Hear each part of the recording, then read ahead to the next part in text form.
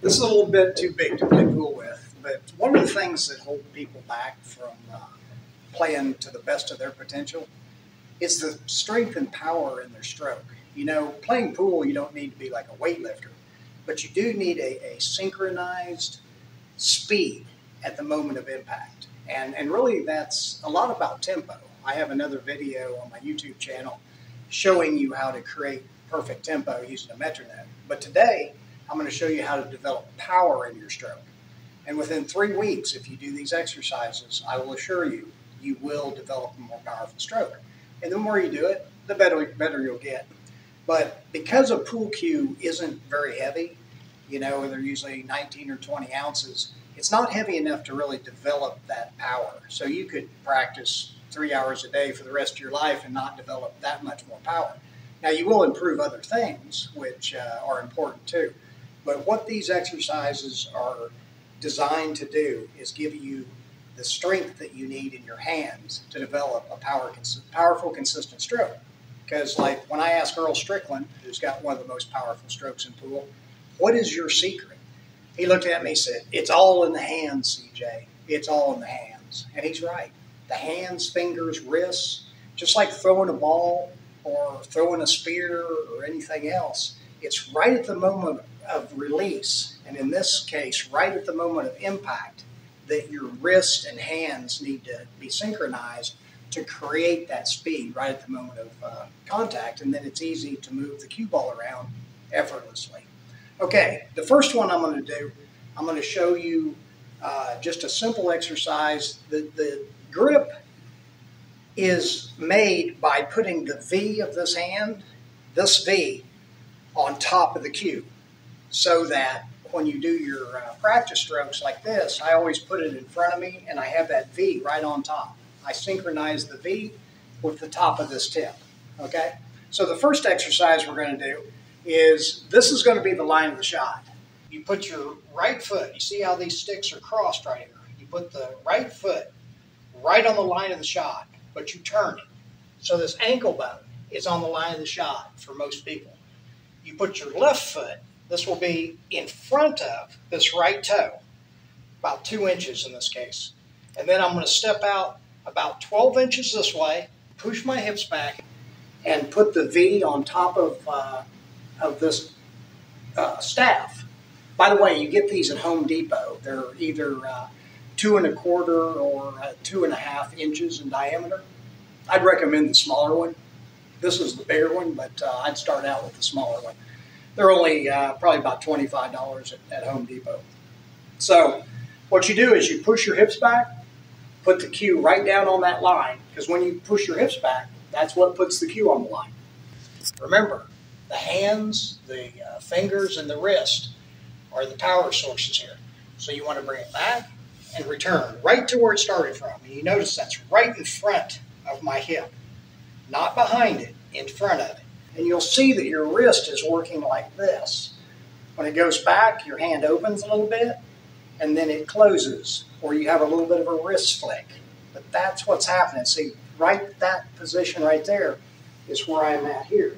And then when I go through, it's here. So if you were like casting a fishing lure, it would be like you bring the pole back here and just release it right back to where it started from, just like this. So that's what the stroke you're going to use on most of your shots. So I'd recommend doing this like 10 or 20 times. I'll generally do this one like 50, but work your way up to it, because it doesn't matter how many you do to start with. What's important is you do it every day, and maybe just increase one every day. The next one that I'm going to have you do, see, the thumb should never control the stroke. You never want to put the thumb on top of the cue. But in this case, these muscles are still important to exercise, because like I said, your wrist is going to cock and release. Put your V on top and just let this come back and forward, back and forward, back and forward. I'd recommend doing this like 10 times. I usually do both. I'll do the left hand and right hand, because I want to develop strength in this left hand too for bridging. You don't want to have a weak bridge. So I usually do whatever I do on the right side, I do on the left side. Okay? So the next one we're going to do we're going to develop a little bit more strength. We're going to put it in front of us and just roll it. And again, just make it easy on yourself. Maybe do this 10 times or 20 times and then just increase it one every day. You know, develop a 3-week plan to improve this stroking power, okay? Now, one thing that's important when you're doing these exercises is, especially when you're done, you want to shake your hands like you're trying to shake water off of them or something and get the blood flowing. Because if you leave that blood in your muscles, like in your hands and wrists, they'll get stiff. So you want to do that. Another good thing to do is to stretch your hands a little bit. And the way you do that is just put this on your bicep, put your hand over on the other tricep, and then just pull. And you can see that I'm stretching that wrist. And then I put it here and do the same thing, stretch it, and then do the same thing over here. So that should be done at the end of your exercises because, like I said, it'll keep you from getting stiff. But do those exercises. I'll show you one more that I would recommend is just to stand with your left foot in front of your right foot. When you're playing pool, it's best to always be in this position when you're looking at shots because that puts you in a position when you get down and you push your hips back, your hip will clear. You'll be able to go right down on the ball easily. I generally go from here and step to the side or step up a little bit. And when I do, I just push my hips back and go right down on the ball. So put your left foot in front of the left heel in front of this right toe. And then just put your hands out in front of you. And then you're just going to do this type of a motion, like this. Now, after you do that a few times, this is to develop quickness. See where I'm going to put my hand like in the center of the staff. And then when I stroke it through, I'm going to let it release. You see how my hand's going farther and farther down.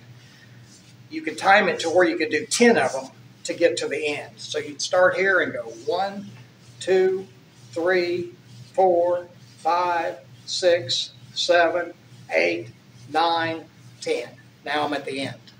That develops a lot of quickness, and all you're doing is bring your hand back and returning it right where it started from and letting that thing release. It's like you're throwing it out. That develops power and speed and accuracy. And to be a great pool player, you have to have all 3 of those components. And then your fundamentals are really good. You can see all my teachings at www.cjwiley.com.